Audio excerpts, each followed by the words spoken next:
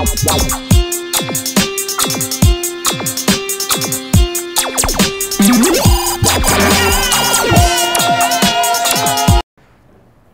to meet everybody.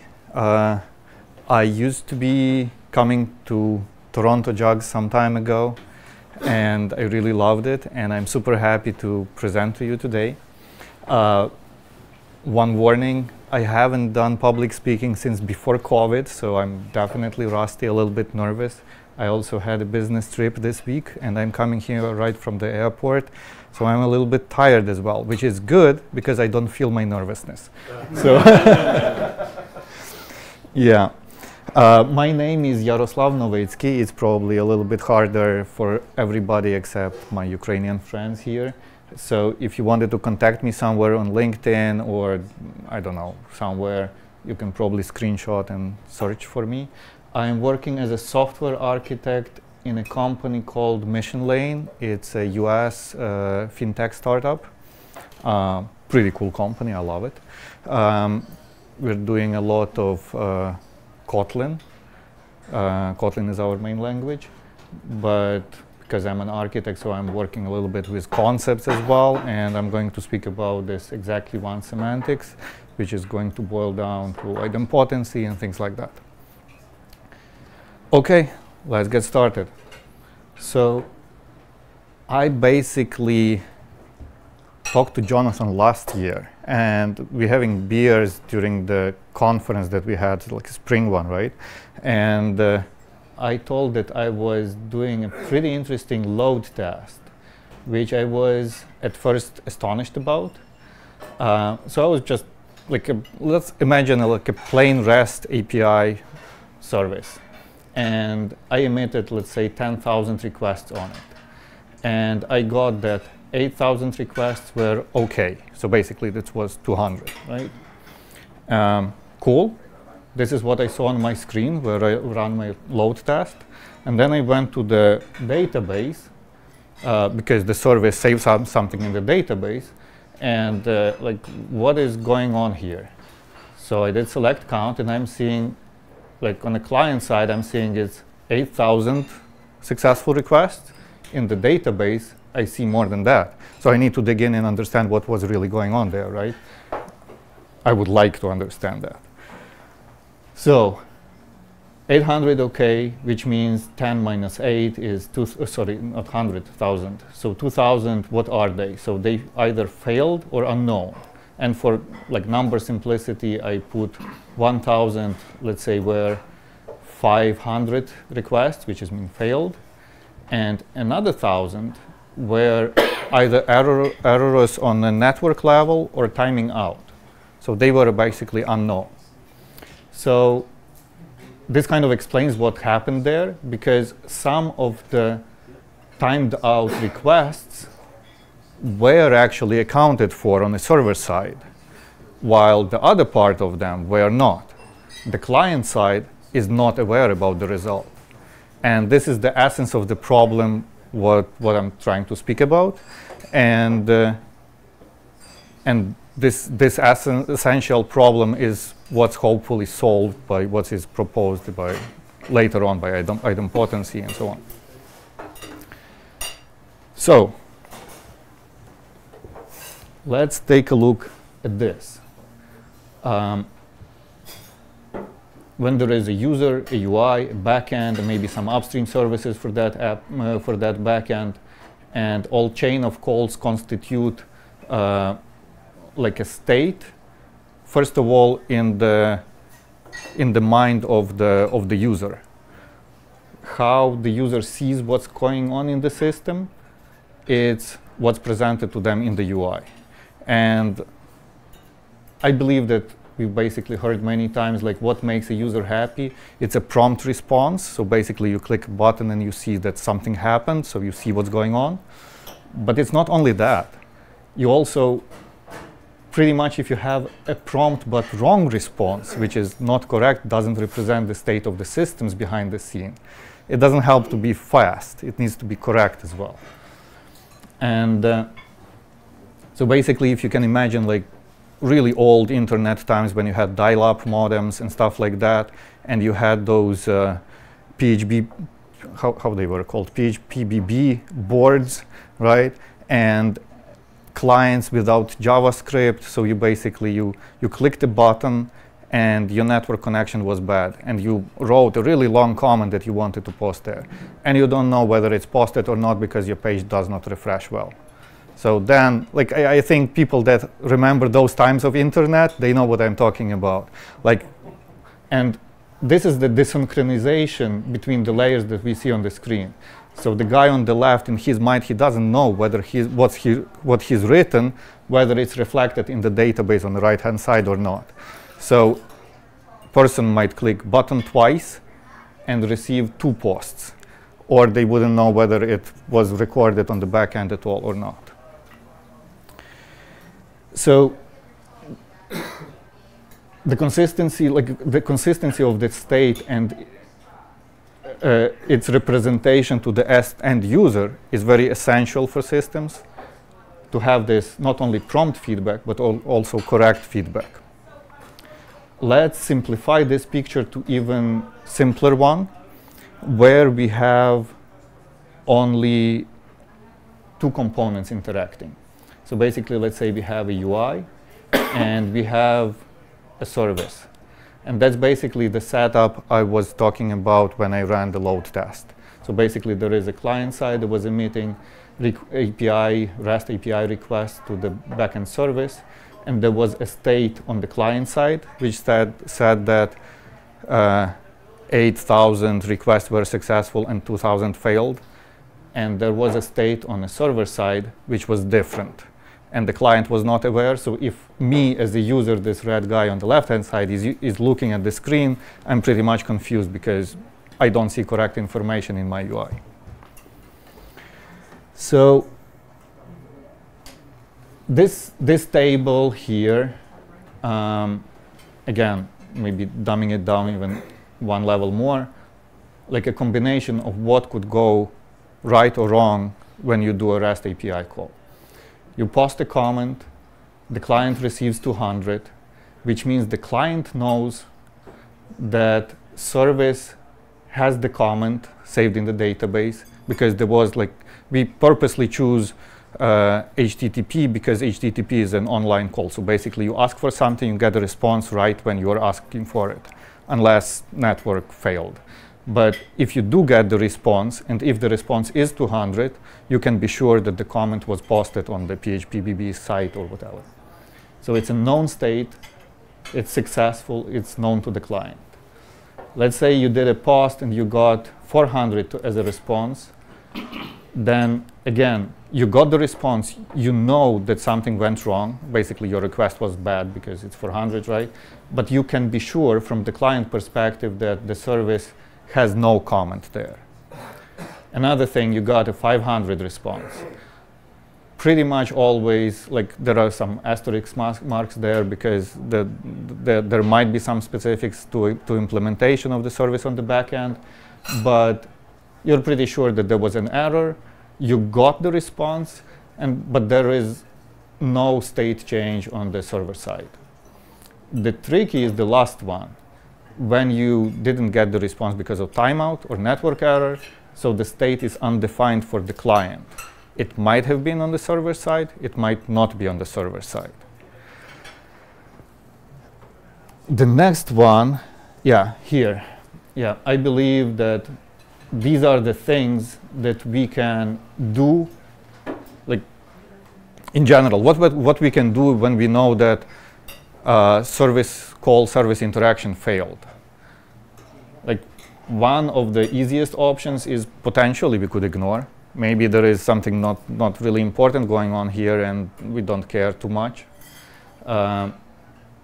If not, then we probably want to remedy the situation. How could we remedy the situation? We could potentially do a whole cycle of, let's ask the server, what have you got?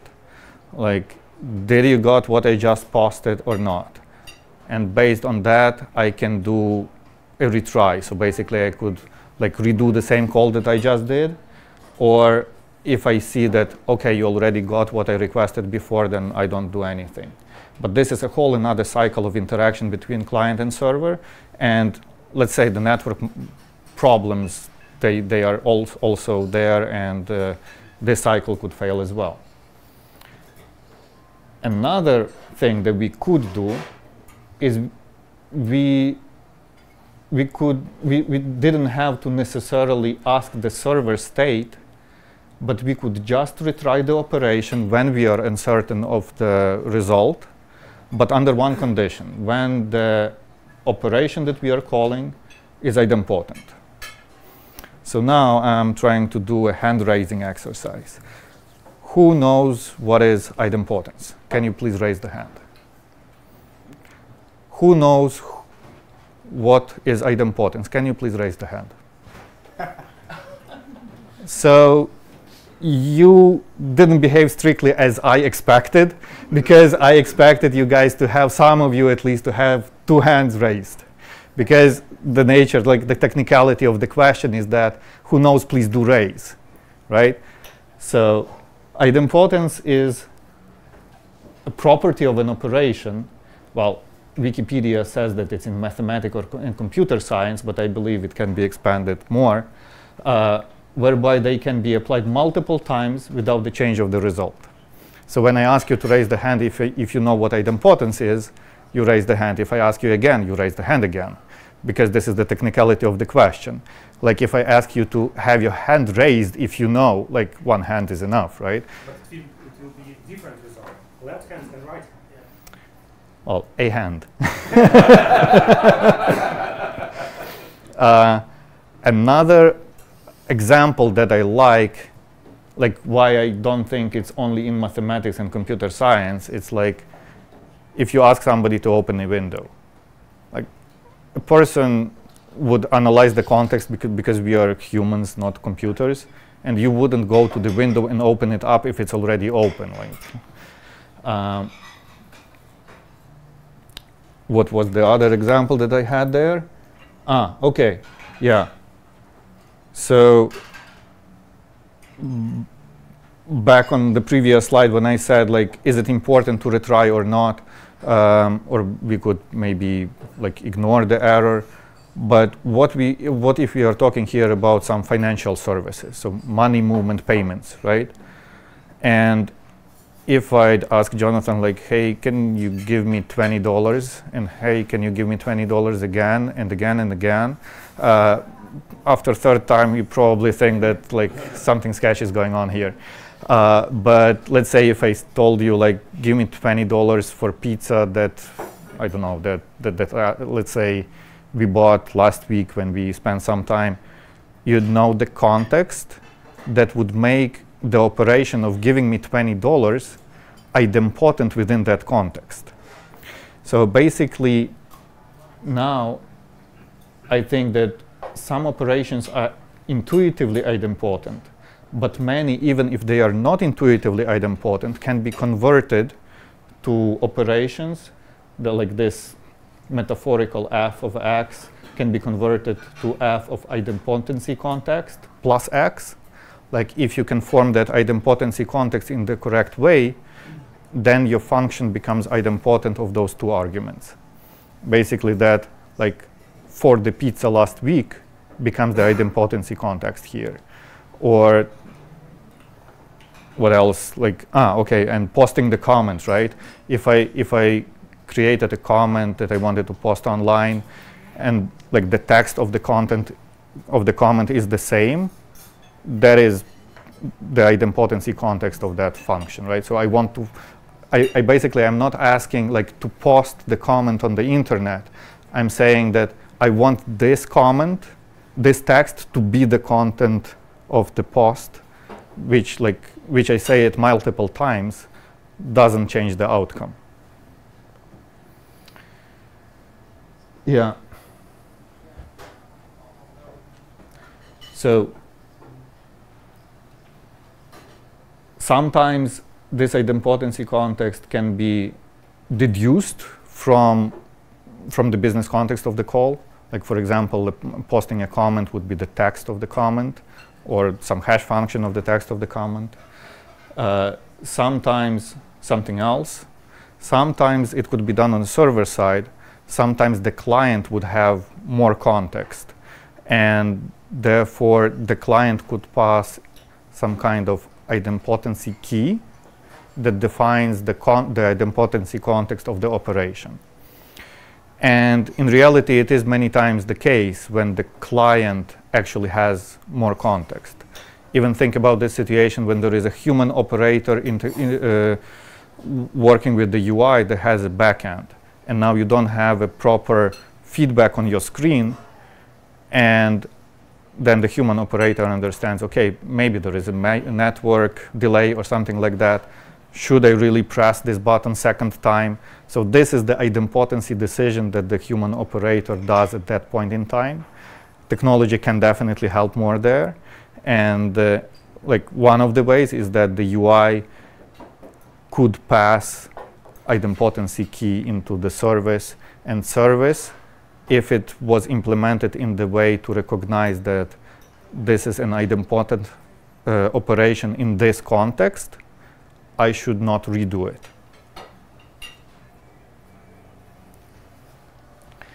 So now, for such idempotent microservices, idempotent operations on these REST API endpoints, it becomes a very important part of the contract, because it's very important, but not enough to say, hey, pass me the idempotency key.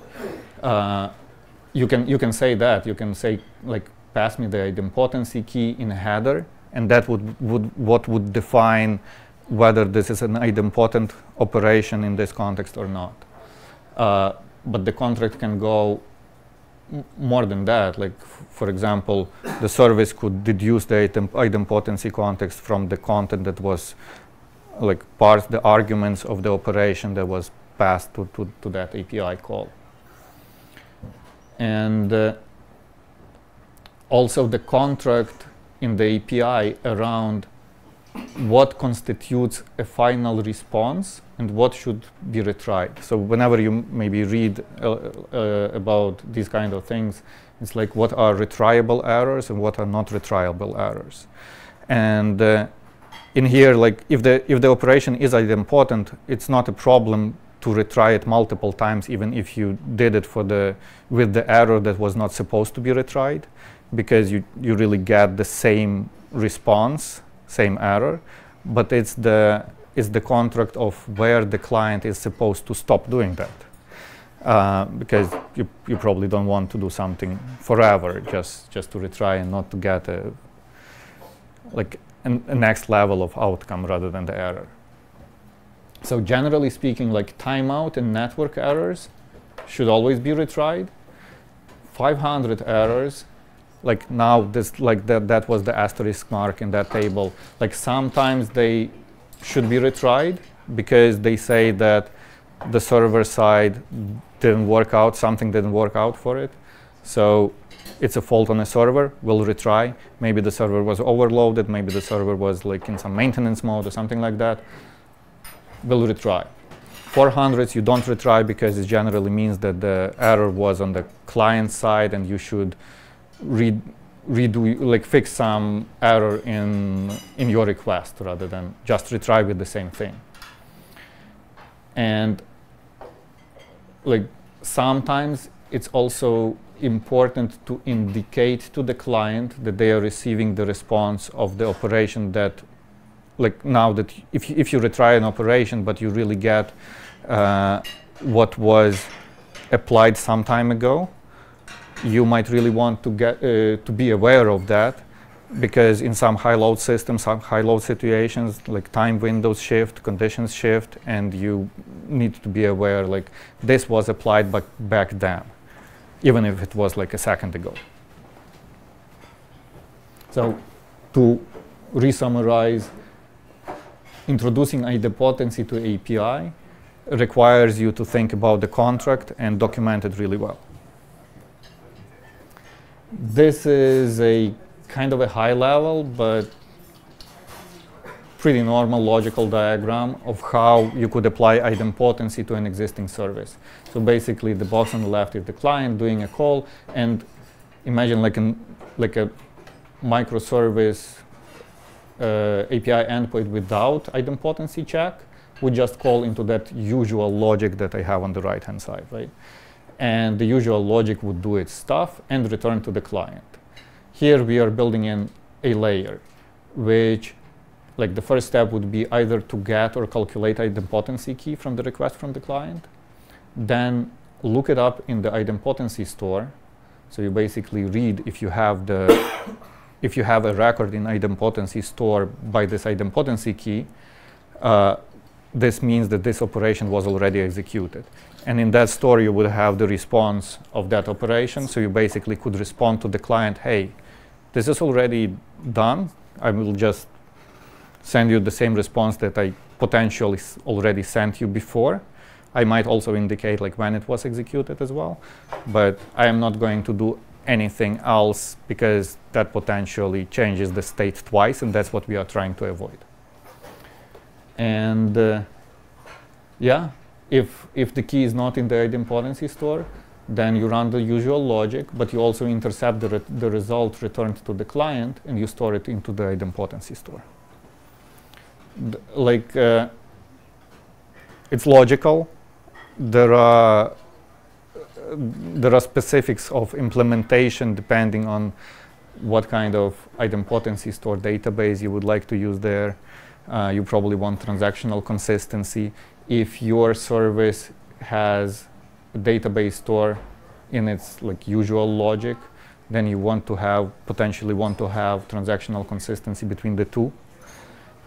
If your usual logic calls out to other services, if it calls out to one service, that is an easier situation. If it calls out to two services, then the situation becomes much more complex. We cannot dive into these parts in this presentation. So basically what I wanted to focus in this presentation is that this is a building block. Like once you have idempotent microservices, you are free to use them in different combinations relying on idempotence, which allows you to retry and eventually bring whatever the client, like the left-hand side, to the consistent understanding of what's on the right-hand side. So basically have a consistent view on the system state. So what I just described, what we talked about, was this synchronous interaction via REST API. But once you have idempotent microservices, you can also use them as building blocks in asynchronous communication between the microservices. Again, there are details to that, but generally speaking, if you send your commands as messages or API requests as messages over a synchronous channel, and the service is pulling them, and if it happens so that you have this command twice, you'd be able to distinguish and not redo the command because you'd get the idempotence key from your message queue, which would prevent you to do it multiple times. Why it's important for asynchronous communication? Because in modern distributed systems, like Google PubSub and other high-scale message delivery systems, they many times have at least once delivery, which means that they take a promise to deliver the message to you once, but it might be the case that they will deliver to you twice. And again, if it's a sensitive API, twice or more, I mean, if it's a sensitive API that's moving money, that's not what you want to do. You don't want to move money twice or more times. So having these idempotence microservices is important for this situation because then you can use them as building blocks. So a little bit more maybe pitfalls that I discovered. So in HTTP, and REST is built on HTTP, there is some implied idempotency on methods, and generally speaking, HTTP says that get, head, put, delete are idempotent methods, and post and patch are not. Why I put it under the pitfalls category? Because when you are working with some other microservices that implement REST APIs, sometimes you really need to read into specification and or contract and test them, because it might not always be followed. And you might, like, I have really crazy examples. One big financial institution implements idempotency in the way when basically, I don't know how they justify that, but if you do a post of an operation with idempotency key, they would basically open a window, and then you ask to open the window again, and they would close the window. Maybe there is some logic in there for their use cases. I don't see logic there, but beware of those kind of things. And also beware of that some parts of modern infrastructure, like in Kubernetes and stuff like that, like service meshes, might imply that if there is REST and there is one of these HTTP verbs that are supposed to be idempotent, they might retry operations behind the scenes, and you wouldn't even be aware that that's happening. So I've seen that, and that's tricky part to debug and find what's going on. So, yeah. And yeah, as I mentioned, like some, especially old APIs, when people took legacy code and then wrap it up and create RESTful microservices, they are not necessarily comply with this implied idempotency. There are also these cache control headers, and many times they are confused, or like not necessarily confused by the clients, but they get in the way of proper propagation of requests, especially if you have layers of routing in between your client and the service. So cache control could be respected, and your call, let's say, doesn't reach even the service. So watch out for that as well. And one of the implementation issues is scalability, because if you're working with idempotent services, if you're creating idempotent services, and you want to create high-load systems that process a lot of requests, you want to have you really need to have your idempotent store distributed between them. So it's basically pretty much a distributed lock between multiple instances of your services, which may become a problem because of scalability. One of interesting solutions that I was using is use of ULIDs. ULIDs is similar to GUIDs. It has interesting by specification, part of the ULID is the timestamp. So basically, when you get a ULID as ID, so for example, using ULIDs as idempotency keys. So when you take that idempotency key in that layer that implements idempotent logic, you can take the part of the ULID that is the timestamp and actually put in your contract that I will support idempotency only, like, let's say, for a few days. So basically, if I see idempotency key that is 2 days old, I will satisfy it. If I see that it's older, I potentially, by contract, I would not. I would throw 404, some kind of 400 error, because the ULIT by contract, I don't want to support this old idempotency, right? And that gives me the possibility to not to keep all the history of idempotency keys in that database that would be under high load in high load systems because they are distributed. So I guess that's basically it.